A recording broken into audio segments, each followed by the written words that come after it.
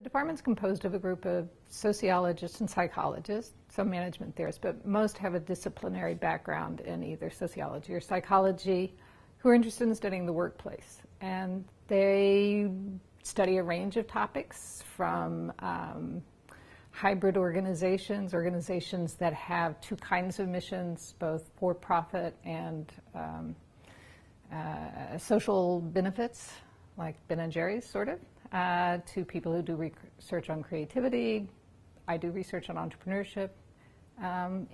Any kind of thing that you want to study about organizations, somebody around Cornell, and many in our department will do it.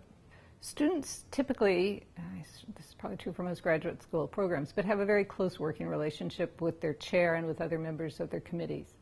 Our students typically go out of here with publications co-authored with faculty members or with other students, sometimes solo authored, but they spend a lot of time working with their chairs to develop the kind of research program that they want to pursue and getting feedback in terms of their interest. And so it's a very collaborative kind of relationship between students and faculty.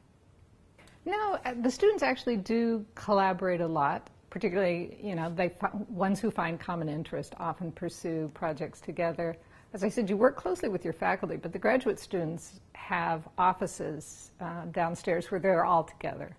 And they spend a lot of time, as graduate students will do, chit-chatting, but also then that often gives rise to kind of common intellectual interest. And so you have, graduate students who are interested in entrepreneurial activities, interacting with people who study labor history, and they get together, and end up with some really interesting pieces of research. Well, I think the students who do best at Cornell are ones that are very entrepreneurial. The thing about Cornell is that it's a very rich environment for people who want to study organizations. There are organizational scholars all over the place, not only in ILR, but in sociology, psychology, the Johnson School. But it does take some energy and some willingness to seek out people whose interests mesh with yours. And so students who are broadly interested in organizational studies can find people who are on the micro side, who study organizational psychology here and in the Johnson School, but also in the psych department. Likewise, people who are interested in macro OB can work with people in the sociology department. We have people in the business school who also do the more macro side of the house, as well as in ILR. But in order to take full advantage of the resources, you really need to be willing to go and do that, to reach out.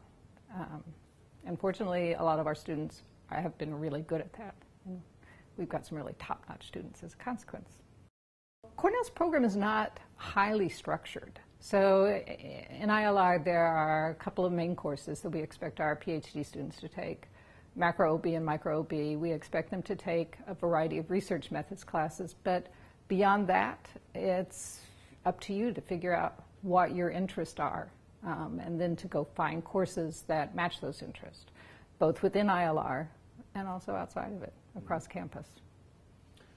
Most of our students get a job as a faculty position, mostly in business schools. So some of our recent grads have gone to Harvard, HBS, Johns Hopkins, London Business School, NYU, Washington, St. Louis. So they go to very good schools, typically though in business, so that's kind of the destination point for our students. One thing that I would underscore is actually the uniqueness of ILR. So as I said, most of our students go to business schools as faculty members. But ILR has this unique mission of pursuing the interest of both management and labor. And I think that actually gives students a really interesting, intellectually rich environment. It provides an intellectually rich environment for students because we have labor economists, we have people who study collective bargaining in all different countries. And so they're interacting with graduate students who are studying these different topics. And I think that actually is extremely useful in terms of their intellectual and professional development. I would make sure that there is a match generally, or that it sounds interesting what the faculty are working on here. Faculty don't require students to work on their projects, and in fact, that's part of that kind of entrepreneurial. It's very important for students to develop their own intellectual interest and agenda.